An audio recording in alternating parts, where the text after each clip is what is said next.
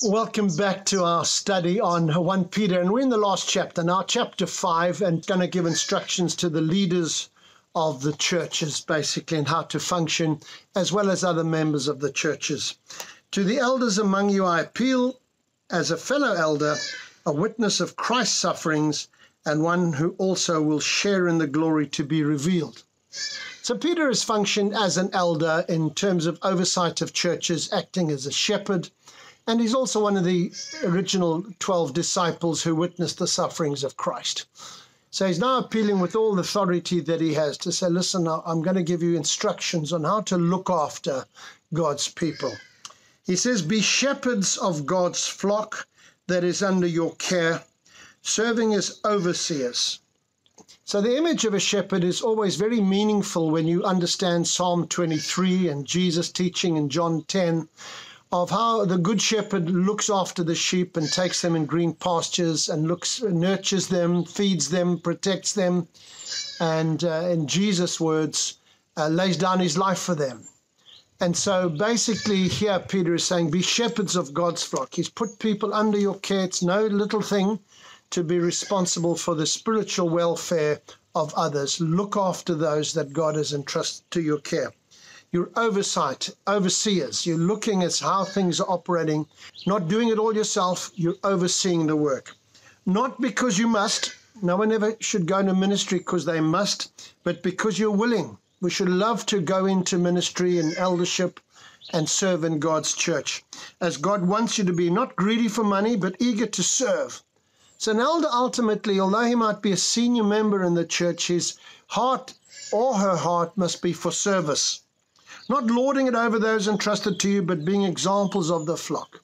Always got to be aware of the dangers of thinking, well, because I'm in this position, I'm in an authority position and I can lord it over those. He says, no, you're serving others just as Christ did us. And when the chief shepherd appears, you will receive the crown of glory that will never fade away. He's talking about when Jesus returns. If you do your job properly, you will receive a crown of glory. So that's the promise. You've got a responsibility as leaders in churches, whatever position you have, whatever ministry you convene, serve others and do it willingly for the Lord's sake, and God will reward you. Then he carries on, young men, in the same way, be submissive to those who are older.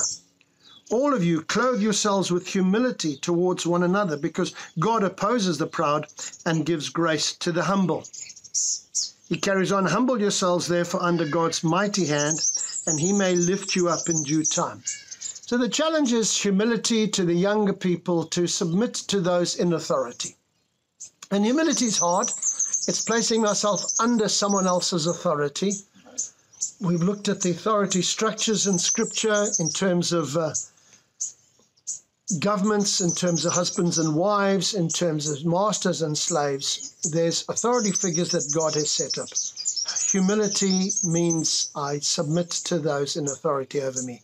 Young men, humble yourselves before the leaders in the church, the elder men, and God will lift you up, we're told. It's a beautiful verse, a memory verse. Humble yourselves and he will lift you up. It used to be an old chorus that we used to sing. And then he changes slightly. Cast your anxiety on him because he cares for you.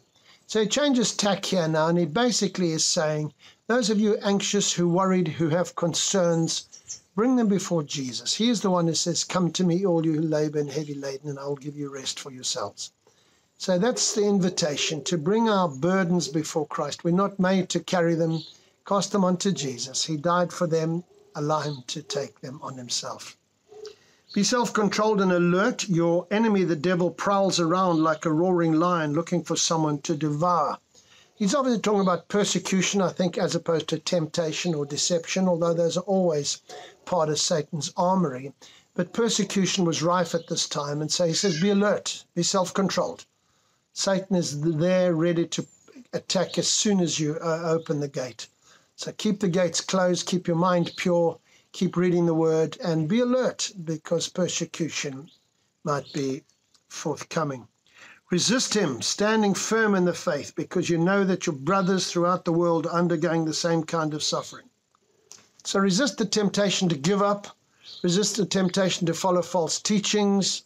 Resist the temptation to start imbibing the world values systems. Stand fast. Stand fast. Your brothers and sisters in Christ are suffering around the globe. You too must be prepared to suffer for the kingdom. And then this is towards the end now. And the God of all grace, who called you to his eternal glory in Christ, after you have suffered a little while, will himself restore you and make you strong, firm, and steadfast. To him be the power forever and ever. Amen. That's a benediction again. Basically, he's saying, you might go through a tough time, but it's okay. God will restore you back to your position, as he did with Job. And even if we go and suffer unto death, he will restore us into his kingdom to everlasting life and the joy that he set before us. And the final greetings, he adds, with the help of Silas, whom I regard as a faithful brother, I've written to you briefly, encouraging you and testifying that this is the true grace of God. Stand fast in it. So Silas has obviously helped him write the letter or given him information about the churches. So he says, Silas has helped me, and I've tried to encourage you and testify about what Christ has done. Stand fast. And then he says, she who is in Babylon, chosen together with you, sends you her greetings, and so does my son Mark. Now, there was no Babylon in existence at the time when Peter wrote. This must be a symbolic name for Rome, and you see the same in the book of Revelation. So the churches in Babylon send you their greetings, and so does my son Mark. Okay, so John Mark, who wrote Mark's Gospel, is with him, and that's why it is thought that the Gospel of Mark was basically dictated or told to Mark so he could write down what Peter knew and what Peter had seen. Mark wasn't a first-generation disciple of Jesus. Greet one another with a kiss of love. Peace to all of you who are in Christ. So that's the end of Peter's first letter to the churches. Let's pray. Father, we thank you that in some way you make us leaders in our families, over our children. You place us as leaders at schools maybe, or at universities, in our employment and the church. In one way or another, Lord, we all have a gift of leadership to lead others and be examples to others.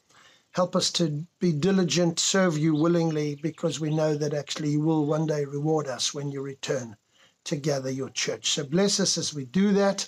Help us to stand firm and resist Satan when there is persecution and when there's temptation and deception, that we would resist him so he would flee from us. And lastly, Lord, help us when we struggle to cast our burdens onto you and not try and hold them ourselves. We really know that, Lord, you died for those things, so we give them to you even now. Thank you, Jesus, for your word in this letter that we've gone through. We ask this in your precious name. Amen. God bless you. We'll see you tomorrow with another letter from Peter, his second letter.